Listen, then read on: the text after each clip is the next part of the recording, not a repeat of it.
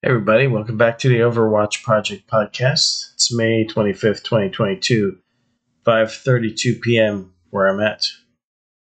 And time may vary wherever you're at, or whatever dimension you're in. Welcome back. Tonight's podcast, I haven't done one in a while, but I saw a movie the other night called Infinite. It's a 2021 movie with Mark Wahlberg and many other celebrities, and it is essentially a movie about the reincarnation soul trap. It is also a very clever, louche propaganda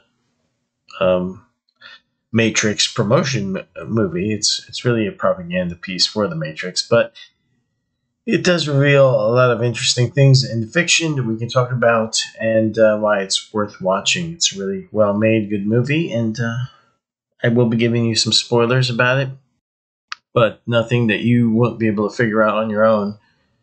Watching a movie for about 20-25 minutes, you'll be able to figure out exactly what's going on and where the movie's headed and who will most probably win the battle. Okay, before we get into all that, on Friday, May 27th at about 7 p.m., I should be, if everything goes according to plans, be back live with Mark on Forever Conscious Research channel.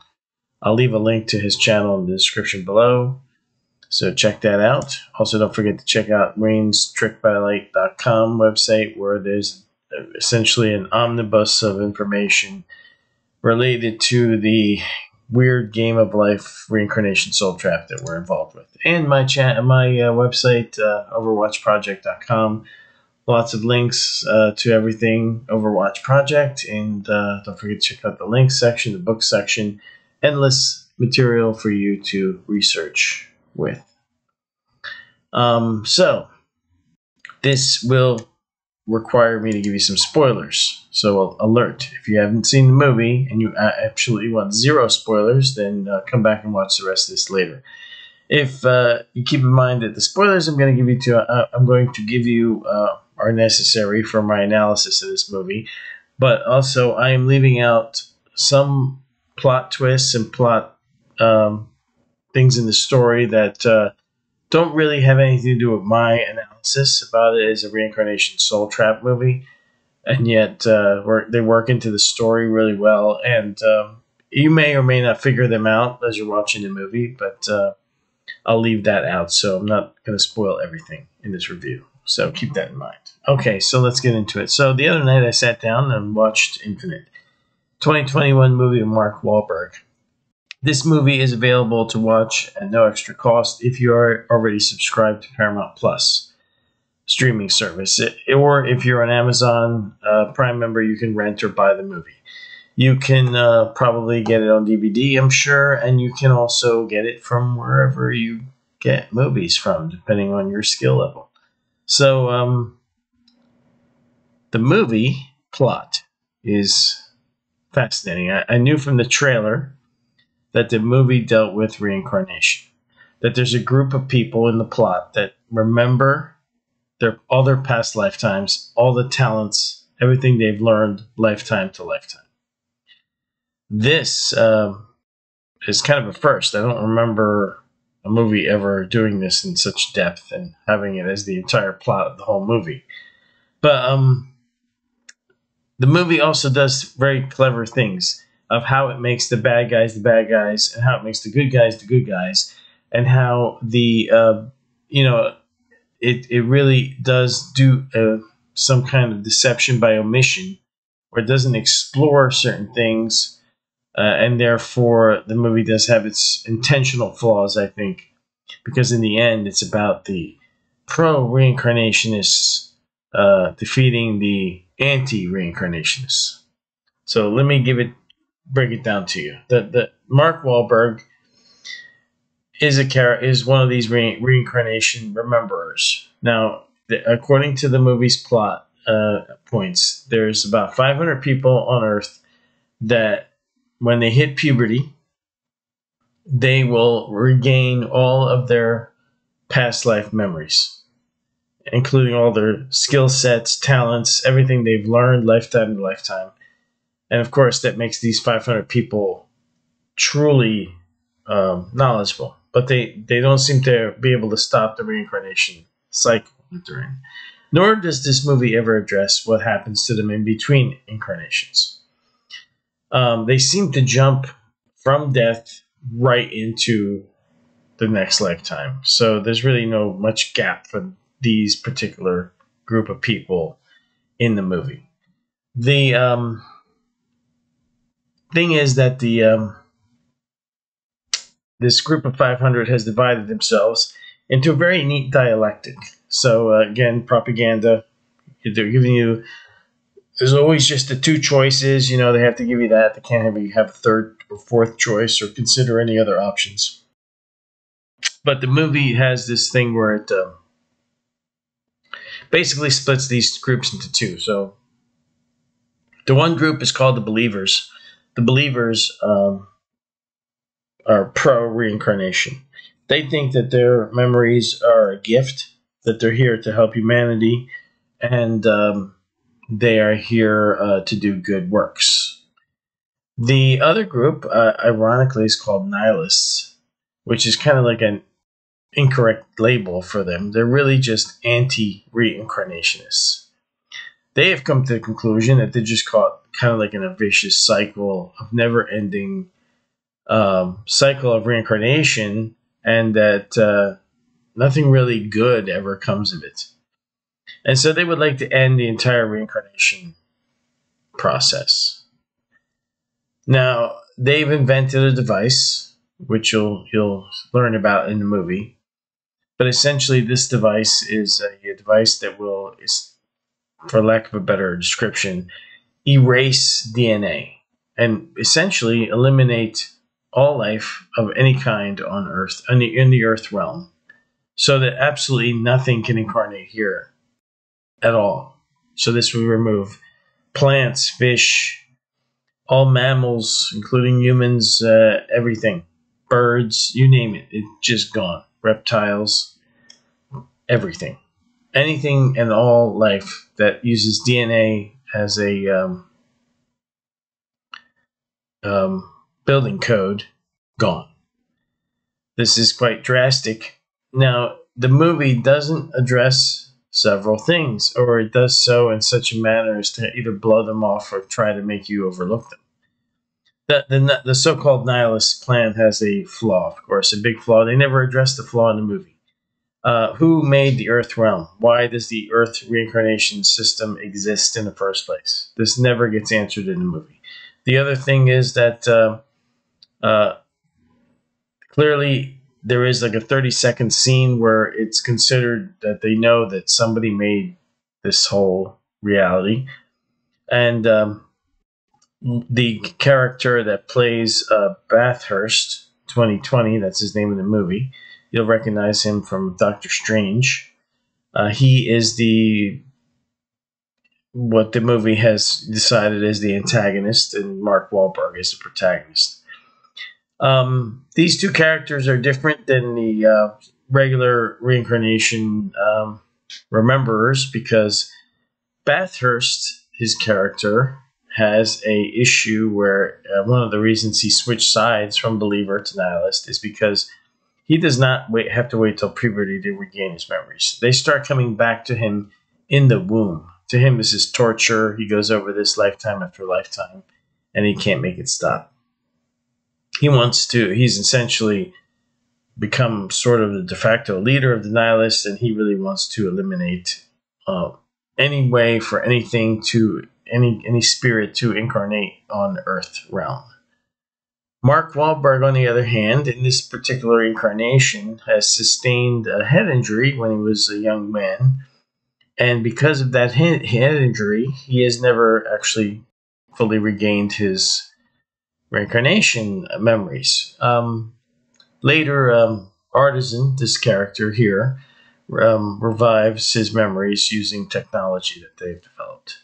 The thing is that Mark Wahlberg in the beginning of the movie thinks he's schizophrenic or psychotic. He takes medication to try to control these visions and flashbacks he keeps happening that are all chaotic, and he thinks he's crazy. Later, he finds out what's really going on, and then, of course, they set off to stop the evil anti-incarnationists. Anyway, they also have a weapon. The Nihilists have a weapon in this movie that is supposedly some kind of soul trap. So it's like a shotgun that fires a specific round. That if it hits one of these, if it kills you, it also imprisons your spirit inside some kind of containment chamber. So that it kind of like, instead of allowing their enemies to reincarnate again, they've eliminated many of them off the battle board, so to speak, by trapping them in kind of like a limbo. There's a point in the movie where they all get liberated, but until that happens, the believers have fewer people than the nihilists because of that weapon. The interesting part about the movie is, like I said, never really addressed, and it's also the fatal strategy of the nihilists. Because if you were to, be one of their group members or whatever, and this is what you were trying to do, it has a fatal flaw. Even if you were to accomplish this victory of ending reincarnation this way, without actually understanding where the Earth plane came from and why we reincarnate here in the first place, aka Loosh Farm, without understanding that, wiping it out is kind of like wiping out an ant colony, but leaving the queen alive. Eventually, they'll just make another ant colony without understanding who, what, how, or why the Earth Loosh Farm was made. Eliminating the Earth Loosh Farm will simply leave it open for a new one to be made. So, really, that is a flawed strategy. There is only one brief attempt in this movie to try to understand the source of creation of Earth, and that is by the character Bathurst, where he, in a very short scene, he has himself waterboarded repeatedly to try to create an existential event so that he can see the face of God, quote unquote. I guess so he can understand why the system is the way it is and who made it and why it works like it works. And that's the only part of the movie where that's even briefly addressed. And of course, there's never any answer given, and he's never granted any supernatural extra body, OBE experience into the astral or wherever he would go to meet someone from somewhere that made the Loosh Farm. So that's pretty much the gist of the movie. Definitely worth watching. Very well made movie, of course. They have a lot of money today to make these movies, and special effects were really awesome. Lots of interesting stunts. There is a obvious clue in the movie early on as to where the missing weapon is. See, the movie actually doesn't start off in the present. It starts off in the last incarnation when Mark Wahlberg's character, Evan, is living his life in his previous incarnation as this guy named Treadway. Treadway is fighting with a earlier version of Bathurst. I love how they have it here so that you can see Bathurst here is a completely different person than Bathurst here. Here's the current Bathurst in 2020, and here's what he was like in 1985. So these reincarnations are, you definitely change your appearance lifetime to lifetime. Very interesting. So, these two characters here basically die in the 80s, and then by 2021, they are added again in different bodies. And where in this battle here, the weapon, which is a tiny egg-shaped device that will eliminate all life everywhere, period, is hidden somewhere. And there's a clue that should be rather obvious as to where it actually is hidden very early in the movie if you're paying attention. I'm not going to tell you about it or where it is or anything, but it's kind of obvious. I thought it was obvious to me, so At any rate, the action is good, the stunts are good, special effects are good, and the story is good, except it's slanted. You see, they are really out to very cleverly make the anti-reincarnationists evil. They're the bad guys in this movie. The ones who want to stop the reincarnation soul trap, the constant reincarnation system, are evil, and the ones that want to keep it going because it's for everyone's good, you see, they're the good guys. The movie, in the end, is a propaganda piece for reincarnation.